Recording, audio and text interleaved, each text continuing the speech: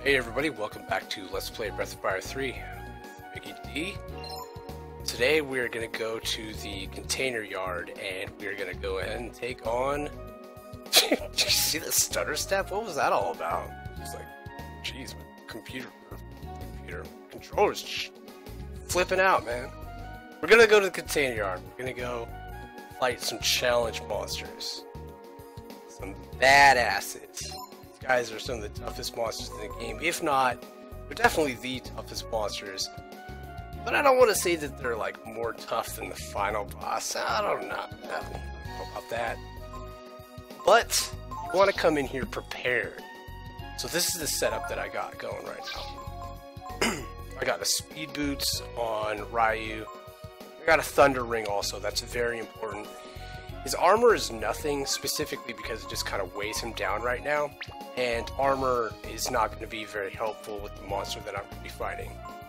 So got Tiger's Caps and Spike Gauntlets because they raise power. And right now I want as much power as I can get.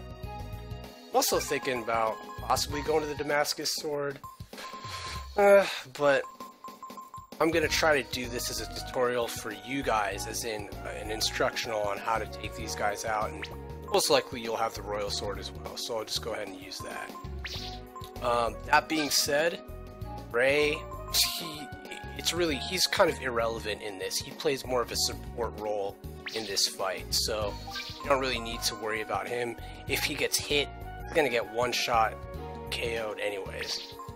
Garr, on the other hand, is a little bit different. He's kind of optimized for both power and defense. Titan belts just for good measures there. And I went over skills last time, but I'll go over them again here just briefly. Two of the important things that you want to have with Ryu are focus and aura. Go over that in just a little while, but in his dragon transformation, you're going to be using these skills. That's why you want them. Ray, irrelevant. It's kind of just set up for the next dungeon that we go to. And Garr is going to have... it's not mandatory, but it helps.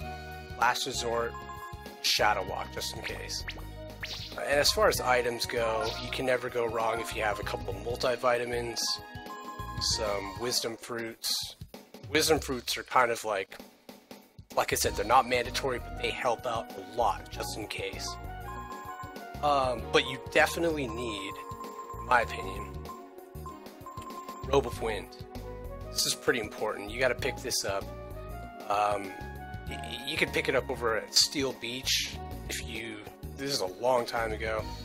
But where you fought the Angler, it's in a hidden chest, tucked away in a corner. But it's pretty big to have. So we're gonna go over here to the container yard, and there are 3 monsters you can fight here. And I know that god damn it, I came in here with the wrong formation, and that sometimes screws up the RNG of how the enemies are encountered. So I'm gonna leave. I know that sounds crazy, but believe me, I've tested this out like a lot. More than I would have wanted to. So I'm going to go to attack formation, put Ryu in there. Garr is going to be in spot 3. There's something weird about how the container yard works with encounters and Garr. It just does not like... There's something weird with the sprite. He's just so big and bulky. Anyway, I know that's like conjecture, or it's like, what are you guys talking about, Mickey? What I'm saying is, if you have troubles running in to one of the challenge monsters here, which are called the Archmage or the Berserker, sometimes it's not your fault. Sometimes it's just the fact that the game is bugging out because of Garr's in your party. So I'm going to take a little bit of time here. It's a 1 in 16 chance to run into this guy. And I'm looking for the Archmage specifically. I like to go in this room to try and meet up with him. But right now I'm just fighting tank bots, so I'm going to go ahead and just off-screen meeting the Archmage, so we can go ahead and kill this challenge monster. Alright, so, well, let's see if this is him. I doubt it. Highly doubt it. Yeah, I didn't think so. Alright. Go ahead and fast forward here.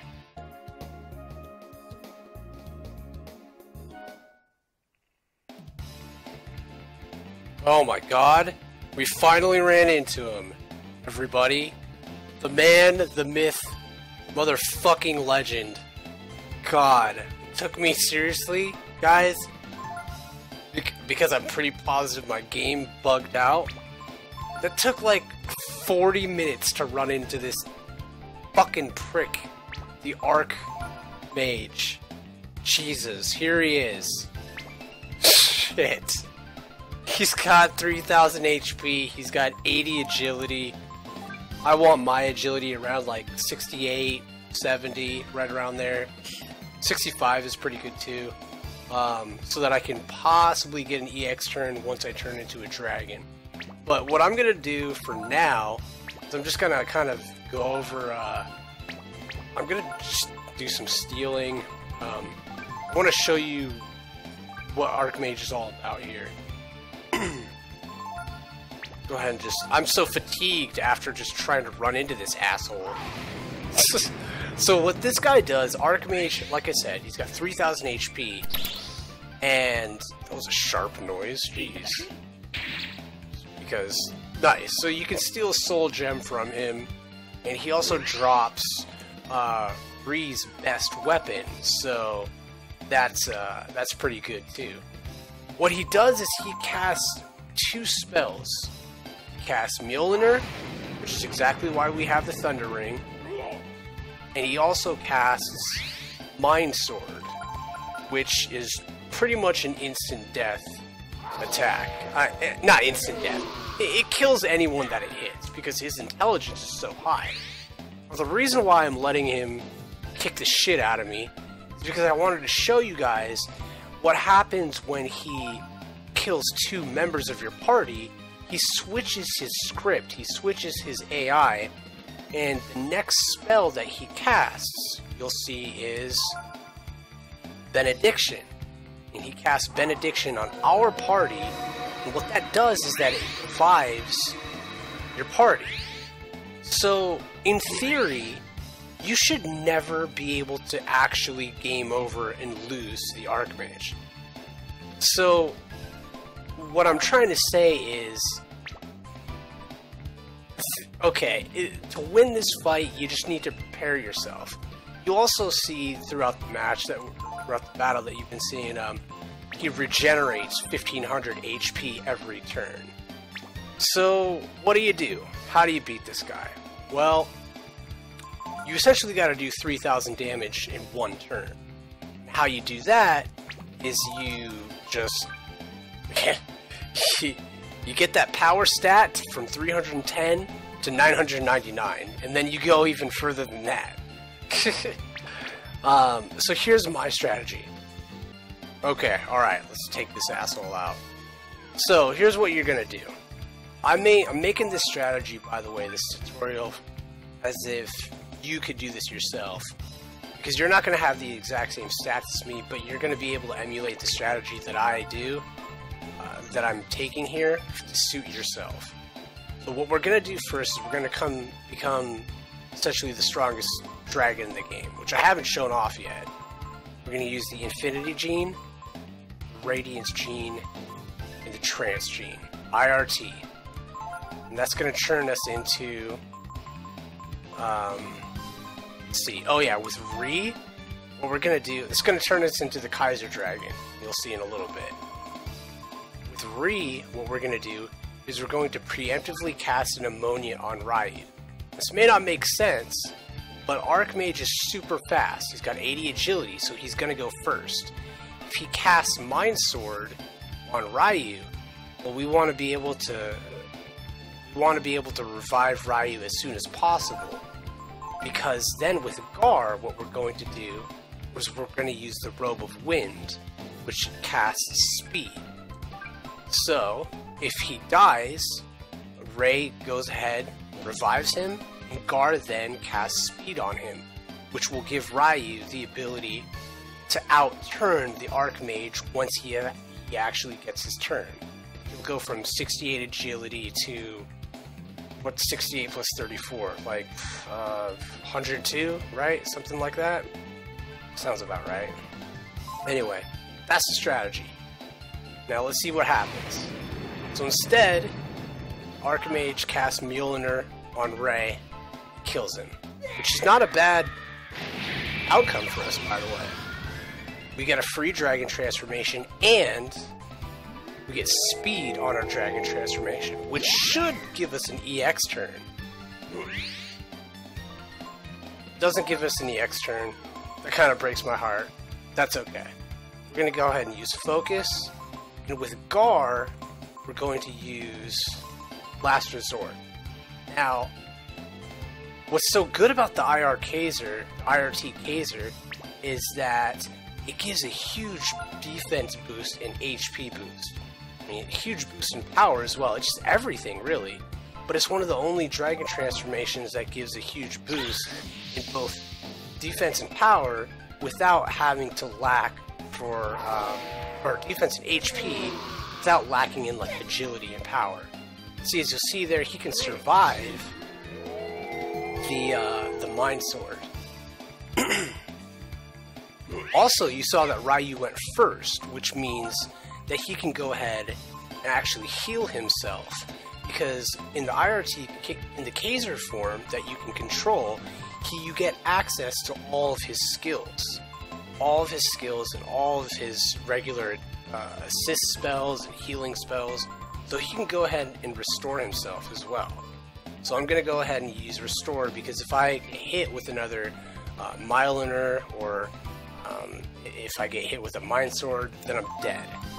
And Garr is going to go ahead and try to cast Speed. Now, Archmage could kill Garr, could end up fruitless, but if so, that's okay. Ryu still heals himself, and we still have a healthy Kaiser. So there's that. The one problem with this is that I don't think that was enough HP healed, but it's fine. The one problem with this is that this is really, really AP heavy. I'm using a lot of ability points here just to keep Ryu alive and keep him in this dragon formation. So I'm gonna I gotta focus one more time here just for good measure, because I think something offset, like when I use Restore or something like that, I think that offsets the focus. I mean, it might or might not, who knows. I know for a fact Last Resort, the Garr is still in place. Like I said, you could be using this yourself. I'm going to use a multivitamin. Hopefully Ryu doesn't die. If so, I'm just going to be like, oh my god, I'm going to be pissed. Should I use a multivitamin? I should use a Wisdom Fruit.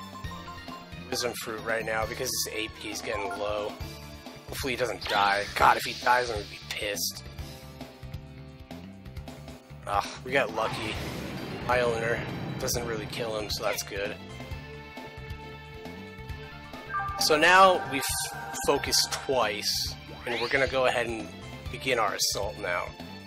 And actually, I'm not going to begin it yet, because if you notice, Archmage heals right after that EX turn. He'll heal right there.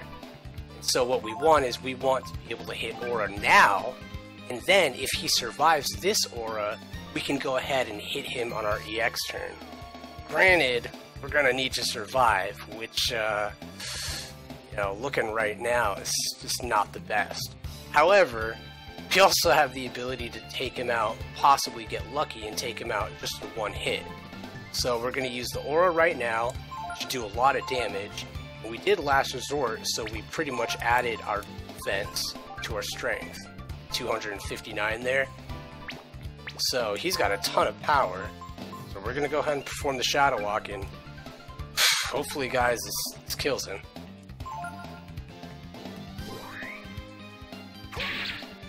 Oh god, yeah, that's a good hit. I mean, that almost killed him right then and there with 3,000 damage. So he goes ahead and kills Garr instead, and he only has like 70 more hit points left, so we might as well just attack, and we are good. So that is the Archmage. God, 48,000 HP. Or experience. That's a lot of experience right there. Just gained 2 levels. God. It's ridiculous. Look at that power increase. Oh my god. It's just retarded. We also get the Holy Avenger, which is awesome. The Holy Avenger is Ray's best weapon.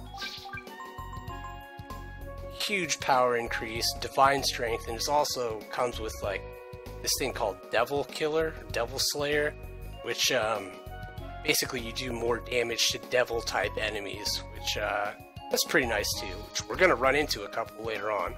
So that's awesome. That is one of the ways to kill the Archmage, and I'm actually gonna show one more way, and it's the cheap way. And yeah, because I want to get another Holy Avenger. So if you didn't like that way, here's another way how to kill him.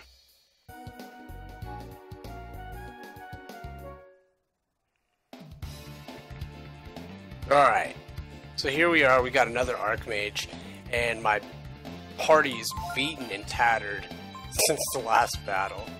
That's okay. This is the setup that I'm going to use. I now have 2 speed boots, and since I leveled up twice, I actually have incredible agility. I have 83 agility, which makes me faster actually than the Archmage. Also got 326 power, which is pretty phenomenal. Really, really strong. So, what we're gonna do is we're going to use one of the items. This is the cheap way, by the way, to take out the Archmage, just in case I didn't already say that. We're gonna use one of the items that is part of what my favorite Let's Player, his name is HC Bailey. He calls these items the Too Good to Use Club. They're the Too Good to Use club, and that's the Hourglass. Stops all but user for 3 turns. So because I'm faster than the Archmage at 83 agility, well, basically Ryu goes first. So Ryu goes first, and he's going to use the Hourglass, which is going to stop time, or stop everybody else, for 3 turns. It doesn't matter what these guys do. What the hell? How does he even go? Why the hell is he even going before me? Son of a bitch. Like, you have a plan, it's supposed to work out the way that it's supposed to work, but no, of course not. No, it doesn't ever work the way that you're supposed to work. No. It doesn't make any sense as to how he even went. I'm gonna use 2 ammonias because one of these assholes is gonna die. So, for instance, if target Ray, then Garr would have go ahead and used the ammonia. God, son of a bitch. How the hell is this guy going faster than me? I have faster agility, right? Sometimes that happens in Breath of Fire 3, though. Very rarely. I'm pretty positive, like right now, for instance, I'll go first. But every once in a while, sometimes, the monster, the enemy will still go first, even though you have higher agility. It doesn't make any sense to me. But, shit, we'll try it again. And we're gonna cast a preemptive ammonia, just in case Archmage kills Ryu again. There we go. Now it's working the way we wanted it to. It's weird. Why I didn't go first and he did, but you know, that's life, I guess. Now we're going to go ahead and turn into our dragon. We're going to use another formation that I don't think I've shown off yet. Force and Trance. It's a really, really powerful dragon.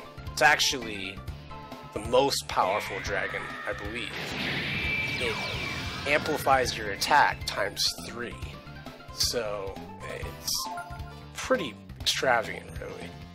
And now we're going to go ahead and just aura the shit out of him, because with our attack being so high, we just have such huge attack. We can go ahead and aura twice in a row.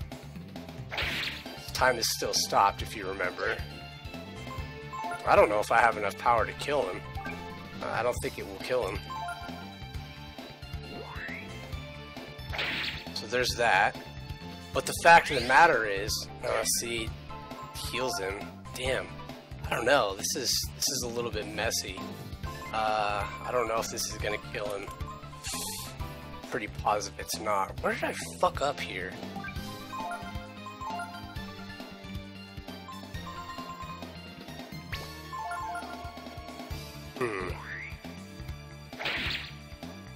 I don't know. This is dicey, guys.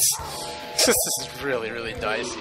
I don't think Ray can take him out. That would be ridiculous if he did. Of course he did. So it doesn't always work out the way that it did there. That was, like I said, that was very, very messy, and it doesn't normally work like that. If you're gonna go ahead and use that route, I would suggest boosting your power as much as possible there. I obviously didn't boost mine high enough. I'd say that a better route would be to go ahead and use the Titan belts and you know, still go ahead and use Myrmidon, but essentially just boost my power as much as possible so that I could get more mileage out of those auras. Some more damage from it. Anyways, that takes care of the Archmage. I hope that kind of gives you a rundown of how to take him out. I'm gonna go and use a camp because look at this. Man, these damn challenge monsters, they just fucked my team up. So I'm gonna go ahead and take a rest. I'm actually gonna go use the inn. I'm going to save up, and I am thinking that next time we're going to go ahead and take on the second challenge monster. So hopefully you guys will look forward to that. But aside from that, I'm going to sign off for now, and hopefully you learned something about how to take care of these pesky little Archmages now. But anyways, guys, thanks for checking me out. I hope you liked it, and catch you around.